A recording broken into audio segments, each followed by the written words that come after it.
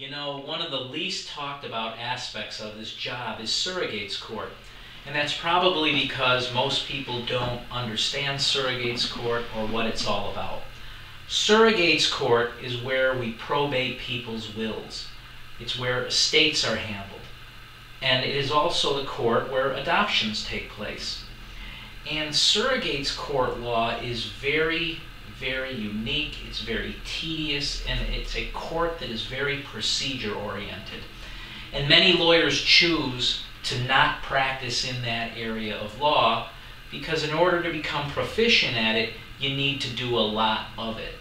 And in this judicial race, one of the factors that distinguishes me above any other candidate is that I'm the only attorney that has actively practiced in surrogate's court for his entire career.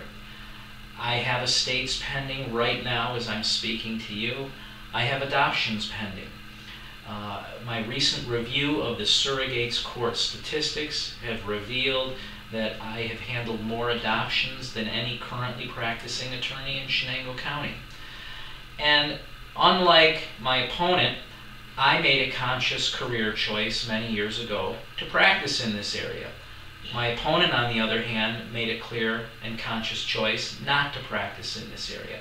So I think that is one of many distinguishing factors that lends itself in my favor when talking about which candidate has the most comprehensive experience in all three courts. Which candidate is the comprehensive candidate? Thank you.